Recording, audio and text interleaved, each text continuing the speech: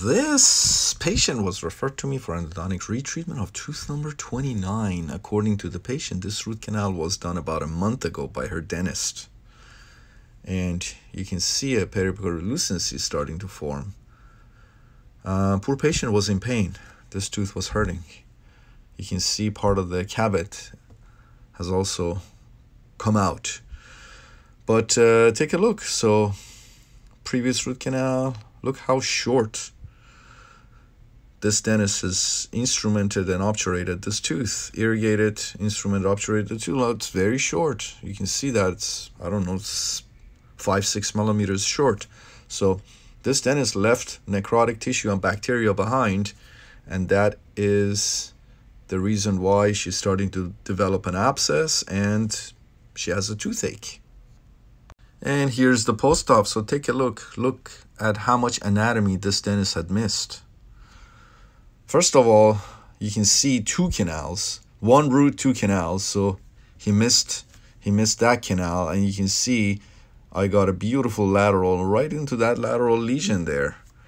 And take a look at that really nice lateral right there as well. So he was not only short, he had not only left necrotic tissue and bacteria behind, but he had also missed a canal.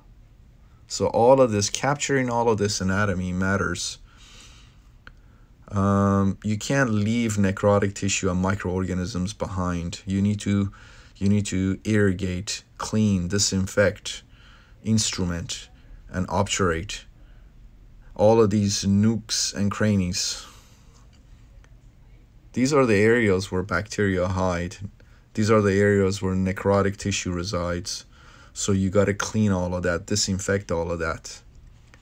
Irrigate copiously with 6% sodium hypochlorite. Activate sonically and ultrasonically. And then, of course, obturate 3-dimensionally. So we went from that to that. You can see the difference. As I said, all of this matters. All of this matters. The rule of thumb is, if you can't do it as well as an endodontist, then you need to refer out. That's the rule of thumb, because that's what the patient deserves. You know, your patients deserve the best. Your patient don't deserve that kind of root canal. So if you consistently make these types of root canals, then you need to go back to school and you need to refer for now.